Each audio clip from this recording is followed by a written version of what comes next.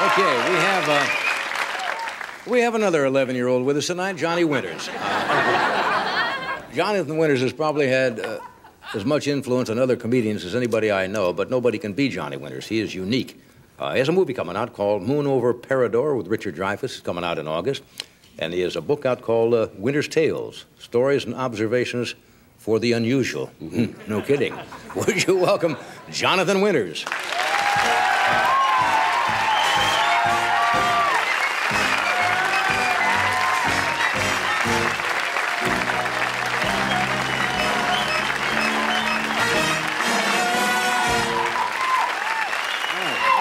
Goodness.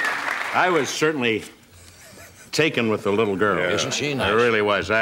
You know, at 11, of course, I was still doing this. If I give you... Oh, they were saying that. If I give you 4 apples and 3 more, how many do you have? Too many for my lunchbox. At 11. Not funny. Yeah. Not funny to the teacher. No. And this kid is in college. This kid is in college. Boy, it must be. Of course, she's doing a smart thing. From my standpoint, she's dating a 19-year-old. Because that guy is probably very sophisticated. You know, type, "Hi, honey, how are you? Here's another copy of Mice and Men." Are you? Well, I don't know. Were you any good in school? I was kidding. What were you like in school? What was I like? Were you disruptive? Oh. Were you a... No, I wasn't. Most people would think you're crazy. I know that. Well, they do today. Yes. But years ago, I was a very normal child. Too normal, probably. I wasn't making any money. No, my parents were divorced. I won't go into a long thing in deference to they're gone anyway. But sorry to hear that. The thing was that Dad was off, you know, somewhere in an open field or, you know, settling insurance policies near a creek bank. And so I just didn't know about him where he was. And it was always explained he's away. Everybody in our family was away a lot. Where's Uncle, Aunt Emma? She's away, dear. You never knew where. Yeah. Well, I knew that eventually, as I went by one of the institutions, there was... But at any rate, Mom did her best, and she tried, but I struggled because, when people say it's, as you asked the little girl, which was interesting, said, what are some of your favorite subjects and what do you excel in? Well, when you're 11 and in college, of course, you excel in everything. Yeah. I was blown in all departments. Math was not my best. Yeah. I got as far as geometry. And I thought that was just, having been tutored in literally everything from the apples to algebra, a square plus b square, and you sitting still there. Remember that? Oh, please. Yes. Because I remember the students going up and finishing. And I was always like this, you know. When she was, it was interesting. I really taken by her philosophy, some of those words. When it was always John Winters' problem number 6, and I was, but you become an actor. It's interesting. I was calling on, failures then. Mind failures, arthritis in both feet. So I'd say, I can't walk, sir. I can't walk to the board. Maybe if you bring the board to me. Get up. Surely. But I like the multiple choice stuff because you had a shot at it. Where did you go to school? You could take a guess. Did you have multiple choice? Sure, we had some I told you, Dr. Nindler. You cheated me. We didn't get the multiple choice. God bless you. The essays were the worst. The blue book of the essays. I never. Oh, well, now you're talking about college with the blue book. I was in college just about an hour. First of all, they paddled me. I wasn't used to that. I'd come out of 3 years in the Marines, and a guy said, assume the angle. And I said, what angle are we talking about? We're back to geometry again. So I grabbed the angles. How many times? In those days, we were really in shape. Yeah. Had the 32 waist, and we didn't have steroids in those days. We picked each other up. If you could find an attractive man, with well-built, without going too far, building, the arms automatically grow. No, the guy spanked me or paddled me, and I had to repeat all the chapters, and apparently there are a lot of chapters in the Deke. And that was it, huh? Well, that was it for him. Yeah. I forgot, of course you were in the Marines. Yeah, the 3 years, I don't know where I was. I didn't know where I was a lot because we weren't told. And many's the time, you know, people say where we were. I knew we were in the Pacific. You were in the Marines. Yes, You became a general. No, colonel. Don't, really? Colonel, just a colonel. That's as good as a general. All right. You must be very proud of that. Thank you. Did you strafe a lot of workers in the field? No, those guys at El Toro.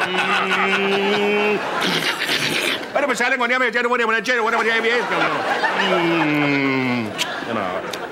Well, Nice to see you having shame. My seat just went down. hey. My seat just went down. You may be. Hey, how about this? No. God, I thought we were canceled. I thought it was all over. The seat just went. Well, you may be dating the little girl. That's what the hell happened? Fix me. Get up. Thank you. Thank you very much. Are you all right? Oh, when it's over, it's over. Boy. NBC is cruel the way they tell you that just the seat goes down and they move somebody in. I thought the little girl was going to run in. Hey, he's my size now. I haven't seen you for a while. Do you take a vacation? What you call a vacation? Go somewhere? Well, Johnny, I've been on so many. As a matter of fact, and I'm not making this up, you know, some stuff I have to. I mean, if you return home late at night, you better have a story. Yes. So, at any rate, I'm going fishing in 2 weeks with a companion. And, oh no, wonderful guy. And I wanted to take a girl, but I'm married. So I found this guy that, you know, fingers are gone. But at any rate, we're going to fly from here, LAX to Minneapolis, and then Minneapolis to International Falls, and then to Bemidji, a little place. Yeah. That's where the river, Mississippi River. Yeah. Interesting piece of history. A little girl might be interested in this. It's only about that wide, so anybody can step over the Mississippi right at Bemidji. There are no fish there. You have to take dynamite to get anything. But then we go into Canada and do a lot of this, you know, and, oh, jeez. Well, that sounds like fun. It should be. Camping, if it isn't, I'm down. Camping out and cooking and all that stuff? Well, it's fun if you don't get bitten by a snake. I got bitten 1 year, and I don't want to get into where I was bitten, but it stopped fishing right away. But at any rate, it's just fun to get outdoors. Yeah. You know? We'll sell a little something here, and then we'll come back. Stay where you are. Yes, sir, friends, we're right here. Every time John comes on, we kind of give him a little exercise here, since you do so many characters. We're talking about traveling. I'm going to give you a couple of names of, say, tourists from other countries who are coming over to America on vacation, and you just give me your impressions or why they came here or wherever it flows, all right? British agent Leslie Sitzpuffin. Actually, it's Fitzpuffin. I'm sorry. It's mispronounced. It was when I was first a young agent, and obviously still being mispronounced. But that's perfectly understandable and perfectly all right. I've never been in all my travels. I was in the British Army, and as a youth, I wasn't with any army. I was just mainly at home in Devon. But when I jumped out of school, I went directly to Africa, and then we engaged the Italians there, and the Germans too. And I was in the bloody war for some time. And then that time took its toll, and I went to India and raised snakes. And then now I want to go to America, and my chief reason for going, there's so many reasons. I mean, when you think of 50 states, my God in heaven, that's a tremendous amount of people in a vast country. I can only think of China and Russia being as big, or Africa. America's right in there. It's just enormous. And so much going on, you know, color TV and automobiles on the highways and pretty girls doing things. And so I want to go and see a baseball game. Any man that makes a couple of £1 million with a mitten in the middle of summer, catching a silly white ball and hitting something with a stick, I want to see it. Yes. Well, if I don't see it, I suppose I'll go directly to an apartment and put my head near an air conditioning unit. All right, thank you. Thank you, Leslie. How about Monsieur Francois Defoe? Ah, Monsieur Defoe. Mr. Defoe. I mispronounced your name again. No, it's all right. You know, Defoe is correct. You know, fou in French means crazy. I didn't know that. Oh, yes, I am very aware of that. Francois de Crazy. Francois de Fou. Francois de Crazy, you know, when it's translated into English at any rate. But my reason for coming to America, like the other man, I was never in a war. It was unfortunate. I couldn't go. I had double murmur in the mind or something. And they call it mon sacré chéton sondu, which is mind murmuring. And the eyes roll around and you can't concentrate on the artillery. So I passed on that and had just a series of affairs de son cher. I see. But I'm going to America because I've always wanted to go to Hollywood. Hollywood? Oh, yes. I've been married, you know, 6 or 7 times, you know. Oh, yes. And I'd like to try one more, you know. Maybe go to Anaheim for a honeymoon and whatever. You know, but I've seen so many beautiful women. You know, they're not all in Paris or Bordeaux or Monaco or, you know, Algiers or whatever, Italy.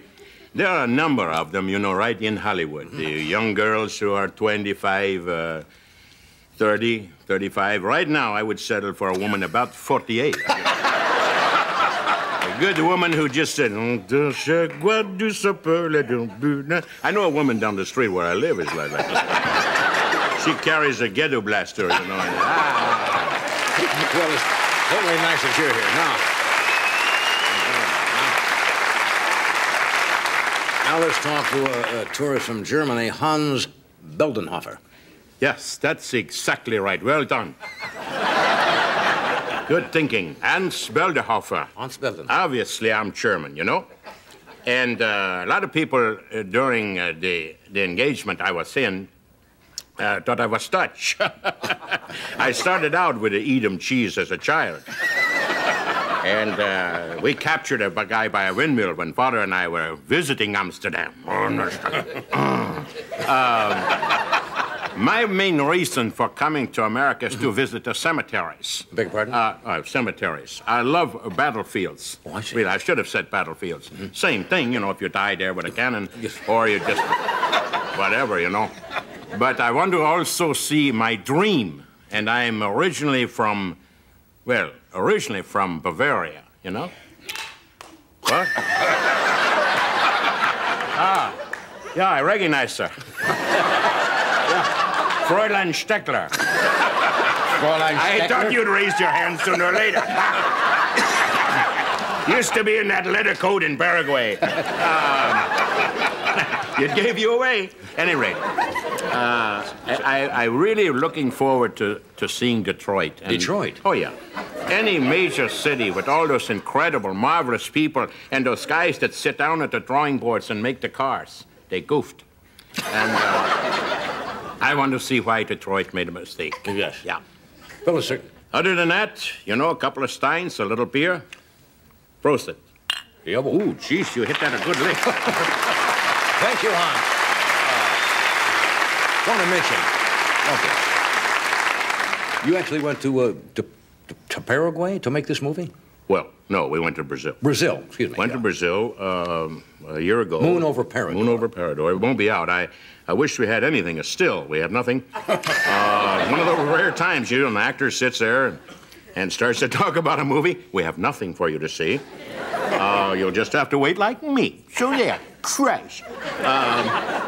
We went down a year ago, August or September. First trip? First trip. Well, I've been down to Colombia. I shouldn't drop heavy names, but, oh, good. Colombians, there are a little bit of everything here tonight. 2 hands here, one lady from Germany.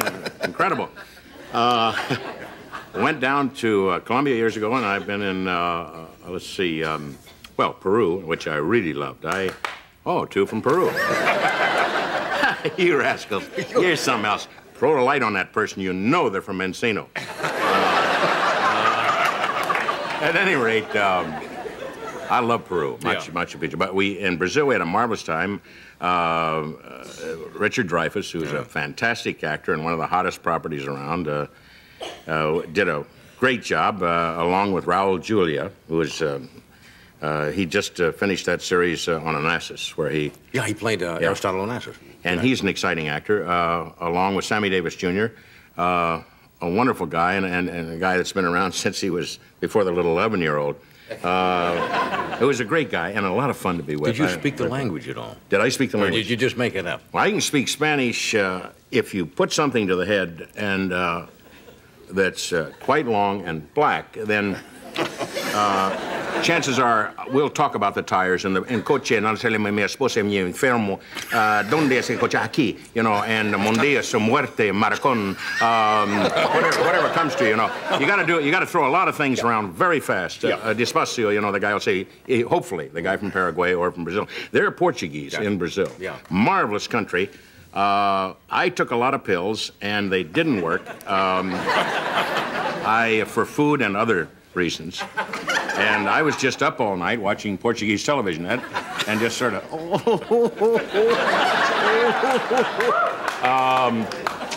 and then, of course, in my lap, I had some, most of the times when you do go to the commode, the bathroom, whatever they want to call lavabo. El baño. Yeah, the baño. Is it baño? El baño. Well, I went to a baño. There was another guy in the baño. Now, you're talking about something else with a baño, because I saw a big pair of Adidas, you know.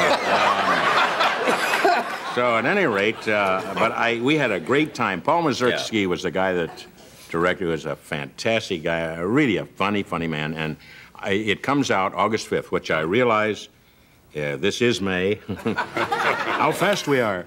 Look, when it comes out, come back and bring a film clip. I've got to come back before that, Johnny. I need the money. I will. I'll come back and bring a film clip. But I hope I just want to set a seed, as it were, in your little mind as you're sitting up in bed, or if you're lying alongside the bed, you know, you just put that down on a crippled piece of paper and say, Moon over Parador. It'll be out in August. And we'll be back.